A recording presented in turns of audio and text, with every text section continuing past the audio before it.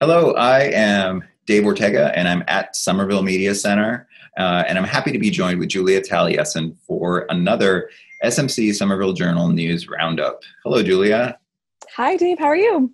I'm doing okay. I'm doing all right now that I'm back in the hot set. I'm jealous. I wish I could be with you. I know. I wish you were here too. We're aiming for that. Julia, why don't you start us off as we have been with some COVID data Awesome. pertaining to the city. Awesome. Yes. So the city continues to do a really great job of kind of updating this. It's no longer updated every day, which is fine. They were really in it for a while. I think it's updated twice a week. So the most recent data we have is from the 18th. So Tuesday, the 18th of August. So far, cases have been kind of plateauing. We haven't had any new fatalities in several weeks, which is great. So far, we have a total confirmed positive of 1,069 people. Probable positives of 92. So those are people who have been tested but haven't necessarily gotten their results back yet. Over 1,000, so 1,064 have recovered. And there have been 37 fatalities so far, and that's the number. Of course, that's awful, but in a small silver lining is that hasn't increased in a few weeks, which is really great. So hopefully, people are getting the care that they need. People aren't dying of this virus the same way that they were earlier in this. So that's kind of where we are Somerville-wise. But I actually did want to mention that the state has just released this really cool new interactive data map. You can find it on the mass.gov website. It's community level COVID-19 data reporting, and it's like average daily case rate per 100,000. You can look at it kind of town by town, city by city. Yep, if you zoom in, you can find like Somerville, Medford, and kind of if you check out the case numbers, you'll see exactly. Thank you, Dave. Red is like bad, obviously. Yellow is a little bit like moderate. Green is low, and then white is almost non-existent. So Somerville, as we have been for a while, is doing pretty well again with everything that's going on. So you'll see that you can see the kind of total case rate, the 2-week case count, which is pretty low for a city of 80,000 when you think about it. But what I thought was really cool is the total number of tests that have been administered. So this is 30,218 tests have been administered in Somerville. And just in the last 14 days, 5,000 tests, which is pretty interesting. It means that people are going out, they are getting tested, they are being careful about this stuff, which is really cool to know. Yeah. So we kind of I just looked at this today. I just posted something actually. But this is something to keep your eye on. This is a really great tool, as well as using the city data. You can also kind of just like take a look at everything that's going on in here. Yeah. So you can look at like our closest neighbor, right? So Everett and Chelsea, which is consistent with kind of how things have been going, are still having higher case counts. Exactly. Yeah. Yeah, this is a great tool, and especially like you mentioned the number of tests, Mm-hmm. because that's something that's on a lot of people's minds. What is the number of tests that we're seeing on a Mm-hmm. weekly basis, and are we keeping up with that? Is Mm-hmm. that the test number that we need in order to get an accurate count? Because Exactly. nationally, the perception is that the count is low because of the test. The number of tests is thought to be perceived of as low. So actually having a number associated with that is really interesting. Yes.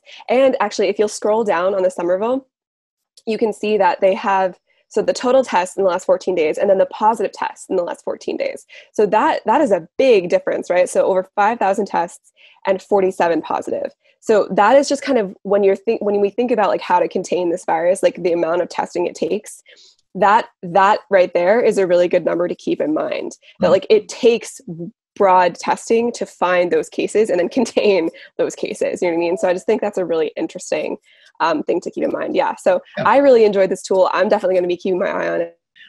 Moving on to elections, we have the primary coming up on September 1st. But there's some deadlines ahead of September 1st to look out for. Why don't you talk about those? Sure, of course. So I'm trying to like push this as much as I can. So If you are still need to register to vote, or if you need to change your address, which is something important to keep in mind, you want to register to vote or change your address by Saturday, August 22nd, which is coming up real fast. This is just for the September 1st primary. And if you need to register, if you're just registering to vote for the November election, you have until October 24th to register or change your address for that election. But it's something to keep in mind. And then if you are choosing to do a mail-in ballot, applications need to be returned by August 26th, which is a Wednesday. So it's just something to keep in mind for that September 1st primary. And if you're a Somerville resident, there are several contested elections. So definitely go online. You can go online to Somerville website and find a sample ballot. Already those are up to see like who, if you're curious, we have a ton of information up online. We have a whole topics page, somerville.wickedlocal.com/topics/September primary. And you can find letters, profiles we've done on candidates, questionnaires, and all the information you need to kind of figure out like who you're voting for and who you want to vote for. But just kind of like logistic information. So if you're voting by mail, you have to get that application in by the 26th. And then you obviously, once you get it, you should send that in as soon as possible. However, I wanted to mention that there's been a lot of information going around about kind of concern with the United States Postal Service. Yeah. So if you, for any reason, are concerned about your ballot, there is an option to hand deliver your ballot. So you don't have to go and vote in person at a polling station. You will be mailed your ballot, you can fill it out, and then you can drop it off into a mailbox outside City Hall on School Street in Somerville. So it's like a black mailbox. I know there's a sign on it. They might be working on even better signage to make sure that people know that's where they can drop their mail-in ballots. But several city councilors have posted about this. The city has said that this is available. So if you want a mail-in ballot, but you want to make sure it gets there and you really want to see it through to the end, you can drop it in with your very own hands to this mailbox outside City Hall. And the elections department is in City Hall. Oh, what was that last part? Sorry. It's okay. The elections department is in City Hall. So they're right there and they will be able to get your ballot. Very important information. And I've been following the city's Twitter account, and they actually had like a 6-part tweet about with all this information on it, yes. the deadline for ballot applications, as well as letting people know about the drop-off box on the School Street entrance just outside of City Hall. So yes. If you want more information, you can definitely go to the Somerville Journal website, but you could also go to the city's website. And their Twitter. Yeah. Absolutely. We retweeted that. Yeah, that was a great thread. Yeah, yes. And I found personally that the city's social media has more concise information than the elections page on their website, which can be a little kind of difficult maybe for the average person to navigate. So if you have any questions, go to the city's social media and you'll find some concise information there. Yes, absolutely. Yeah. Go ahead. No. Just a couple more things. There's voting. If you do want to vote in person, you can find your precinct if you're not sure where it is. It's important to know that the city council voted to change 5 polling stations due to COVID safety concerns. So the polling places for precincts 1 and 3 in Ward 3, precincts 1 and 3 in Ward 6, and precinct 3 in Ward 7 have all been changed. So you can go to somervillema.gov/COVID-19 polling changes to find that, or just somervillema.gov/mysomerville to find your precinct. So just make sure you know where to go. So all of that information, if you're in one of those precincts, check it out. And also the other thing is early voting is available. So early voting is available at City Hall, August 22nd through 28th, but hours do vary by day. So check out somervillema.gov/2020 elections updates for that information. So we've compiled a whole list with all these links, but if you go on Somerville's website, they will have a lot of information. Yeah. I think this year, like it's important to maybe have a plan, which wasn't always the case ahead of any election in our lifetimes. It's definitely in mine. and I'm sure in yours. So yeah, you may just need to plan ahead this election day. If you're mailing your ballot in, make sure you mail it in as soon as you can. If you're dropping it off, go to City Hall and drop it off. Just have a plan. Great advice. Absolutely. Yes. And then just to touch on those contested races, like I mentioned, we have candidate guides. If you don't even know who your legislator is or what's going on, you should go to malegislature.gov/search/find my legislator, and you will be able to find who you are currently represented by, and what district you're in and what's going on, so that you know kind of what's going on and who, if there's a contested race, et cetera. And like I said, if you go to somervillema.gov/sample ballots, you'll be able to find a sample ballot with that information on it. So lots of ways to find this. But if you are in the 27th Middlesex, there's a contested race for state representative between Katya Sharp and Erica Eiderhoven. If you are in the 34th Middlesex district, there's a contested race for state rep between incumbent Christine Barber and new candidate Anna Callahan. And then if you are in the 2nd Middlesex district, which is the senator district, there's also a contested race between incumbent Pat Jalen and new candidate Gary Fisher. So that, I know that one applies to me. I live in the 2nd Middlesex, so I've had to do a little bit of research on that. So it's just something to keep in mind, that and these are all Democratic primaries. So just keep your eye on that. And yeah, stay informed, people. Stay informed. And part of that staying informed, SMC has done a profile candidate series for every election cycle, and this election cycle is no different. So those candidate profiles are up on Somerville Community Access TV at various times. So you can check the schedule to find out when it's playing. You could also go to our video on demand on our website, somervillemedia.org. You could also go to our YouTube page and find them there. So any number of ways to get information about these people that are appearing, that may appear on your ballot here in Somerville. So good election information. Thank you, Julia. Thank you. Another burning topic throughout the city is the reopening of the Tufts campus to students physically reappearing on campus and attending classes in person, which is, I think it's fair to say, it's controversial. Yes. You attended a protest recently. What happened at that protest? I did. So on August 19th, on Wednesday morning, there was a protest outside of Tufts President Anthony Monaco's home on the Tufts campus in Medford. So it was a socially distant protest, which was interesting, but it was interesting because the president's home is right across from the tennis courts, which is where they've set up all of the new modular housing units, which is where Tufts has said that they will house students who need to be quarantined. So it was quite a striking setting. But there is a lot going on with this. Tufts released their initial plan at the end of June. So this has been kind of going on, this conversation has been going on for a while. And residents were a little concerned. Several who have talked to me have said that they were upset that when Tufts posted their plan, it was the first that they'd heard of it, that Tufts never kind of went to them and tried to engage them in any way and ask them what they thought, or there was no kind of community kind of discussion before the plan was released. Since then, there has been some.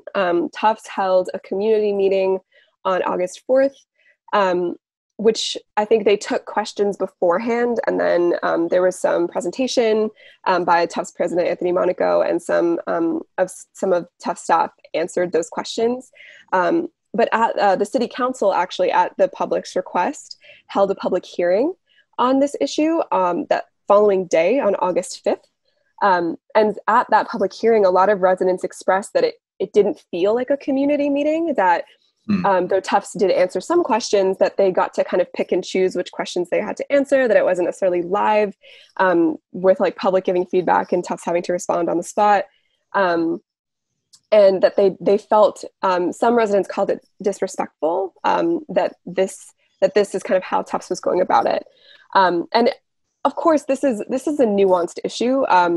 These universities are dealing with impossible situations. You know what I mean? It's not easy. It's not black and white.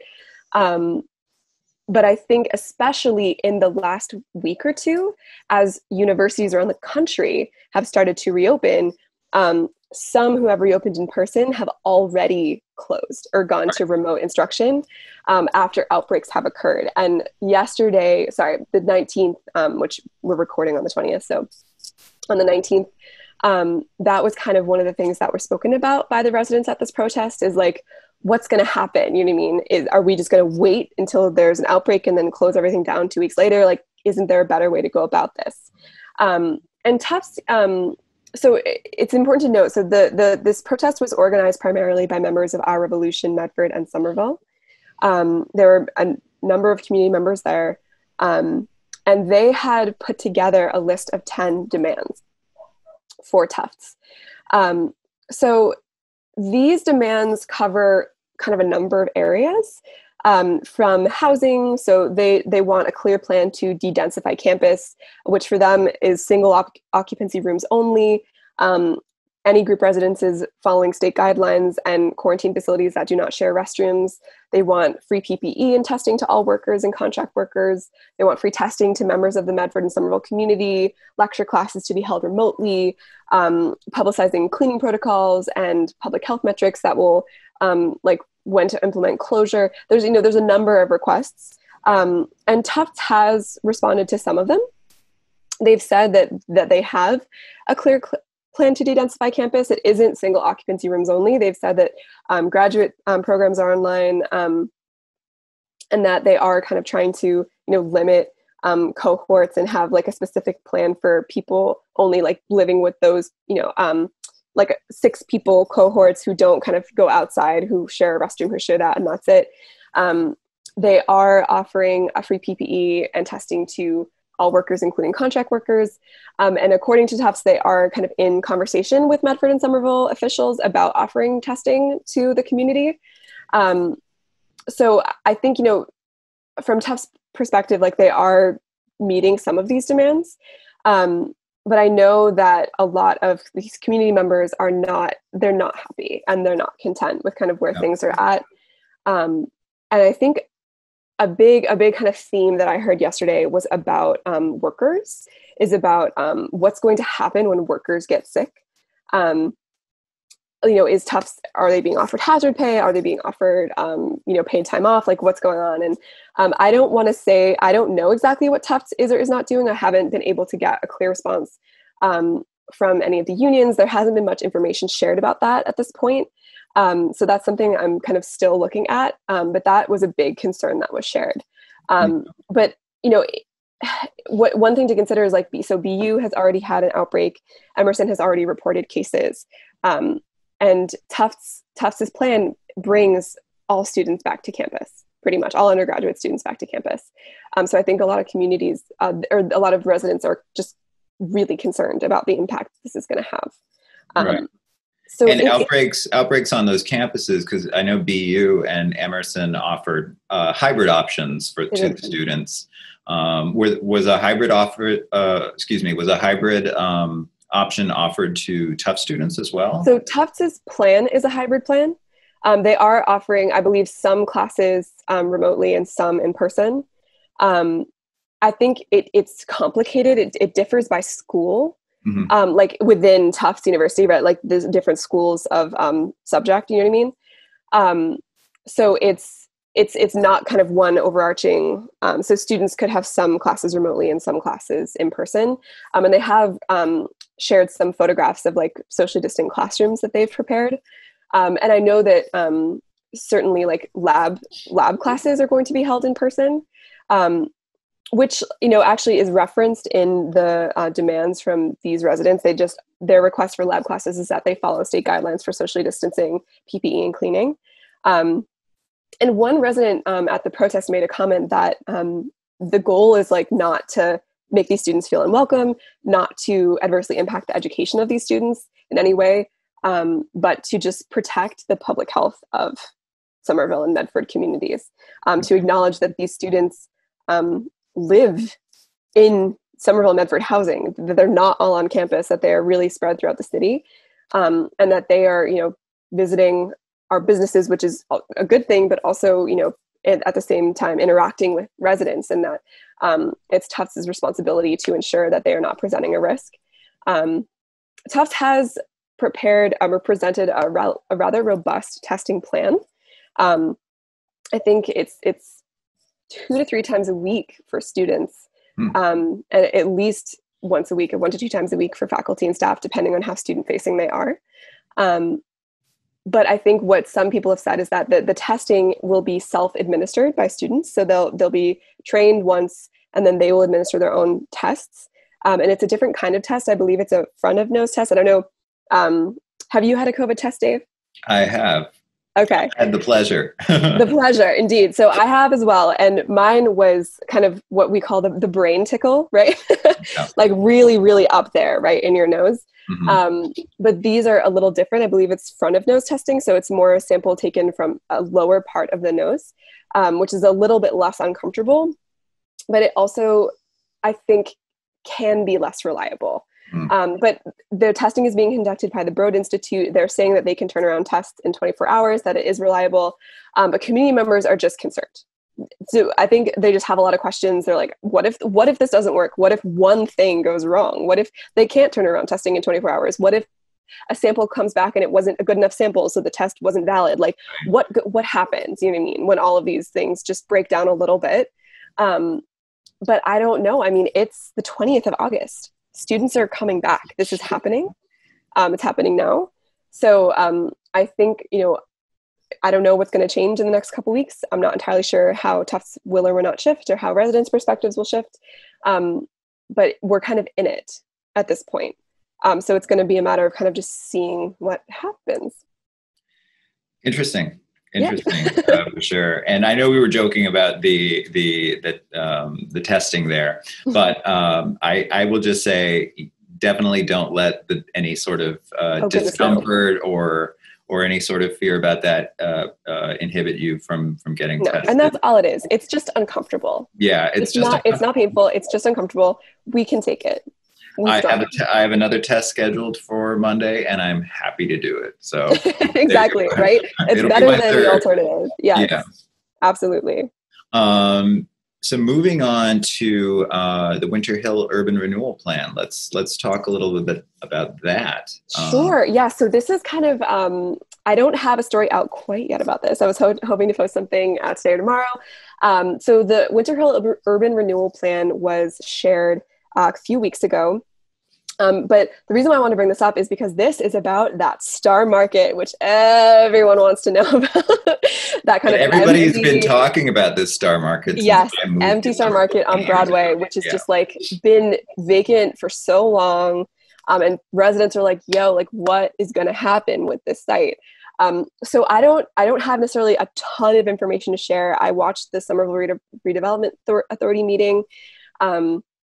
They kind of received the plan. There's a lot more process to go. So kind of where we're at now, the plan was released to the public. They're still asking for feedback from the public. The SRA now has it. They're going to be reviewing it and asking for kind of like changes and updates from the city. Then it goes to the planning board for kind of zoning compliance and all of that. Then it goes to the city council for a public hearing and more comment from the city council, at which point it may be kicked back to the SRA for kind of final edits before it's kind of like settled on and it kind of moves a little bit outward into that like community process that's going to happen, because there's so much. So there's a lot to do with this site. They've kind of broken it down into 3 parcels from what I understand. There's that big parcel, which includes the Star Market, which they have planned like a more kind of commercial and residential development with some kind of green and open space. There's another parcel which they want to put a public park on, hopefully owned by the city. And then another parcel which they want to build affordable housing on. So that's kind of like the basis of it. But there's of course nuance to this plan. And what really I heard at the SRA meeting is that like, this is the vision, and they've already held community meetings, some of which I've attended in the past year, on like what the public wants to see with this area. But they said that like, this is like what we've heard so far, but it's by no means like the end of the process, that like, this is what we've heard. This is what we think would be good. but like there's still so much to work out. There's developers to talk to, then there's the project proposals, there's going to be negotiations about affordable housing and different community benefits. Like this is a long process, and that is one thing that was discussed a little bit, is that the reason why they decided to kind of break it up is because they would like to build that public park like sooner rather than later. They don't necessarily want to wait like 5 years to like get a developer, get the project proposal, do the whole community process, and get that whole big parcel built before they have like a nice community park, you know what I mean, for the neighborhood. So because often when that happens, I think you have a public park that's shoved into a development or exactly. Or two or three. Exactly. So that's what designing around a park sounds really forward thinking in that regard. Right. Exactly. Yes. And several actually did reference kind of using the Union Square process as like a learning experience for this, to like make sure that at least some of these community benefits don't get tied up in that bigger development, that like the community already gets this, and then they might just get some more, you mean, from this other bigger development. So there's going to be a lot more on this. But I wanted to kind of write something up because they're still accepting public comment. I wanted to kind of do a little bit about this, get some info out there so people know that like now is the time that they can like start thinking about, what do I want? And, how long is this going to take? And you can submit your public comment to the city and the SRA. Yeah. The city councilor Ben Campen posted on social media about this. And he also noted that the term urban renewal is kind of a loaded term, which I appreciated. Yes. He's always really like conscious of that stuff, which is important as somebody in as a public servant, and I appreciate that. Urban renewal is a term often associated with driving out certain segments of the existing population, which tend to be working class or poor or of color. So he made note of the use of that term. So good on you, Ben Campen. Yeah, and he is actually serving as a member of the Somerville Redevelopment Authority. So he is on that body and obviously on the city council. So he's all over it. Nice. And as we wrap up, what do you want to leave us with? I wanted to kind of mention that kind of as we're heading into the fall, I'm really interested to kind of hear from the community about how school is going, how students are doing. I really love hearing from parents about kind of just the different experiences and perspectives that they have to share on this, because it is different for everyone. But at the same time, many parents share, some struggles that this time presents. And also, we've been looking at dining a little bit with all of this new outdoor dining that's come to our city. You can't help but thinking as a New England resident, what's going to happen when it gets cold? Because it will. So I definitely would love to hear from restaurant owners or managers about what are they thinking? What are they planning? Are they buying heat lamps? How are they advocating for themselves to kind of, as we head into this New England winter? And kind of how is this going to impact restaurants in the city? So those are two things I have my eye on, as well as a gajillion other things. As always, you can reach out to me. But yeah, I think that's all I got for you. Awesome. Well, as always, it's a pleasure to sit here for a half hour and hash out these things with you. Julia Taliesin from the Somerville Journal. Thanks. Thank you. And yeah, for more information, go to the Somerville Journal website, which is somervillejournal.com. Sure. It's also somerville.wickedlocal.com. It's both. It's both. So somerville.wickedlocal.com or somervillejournal.com. If you want to find out more about Somerville Media programming, go to somervillemedia.org. I'm Dave Ortega for Somerville Media Center, and stay safe out there, everybody.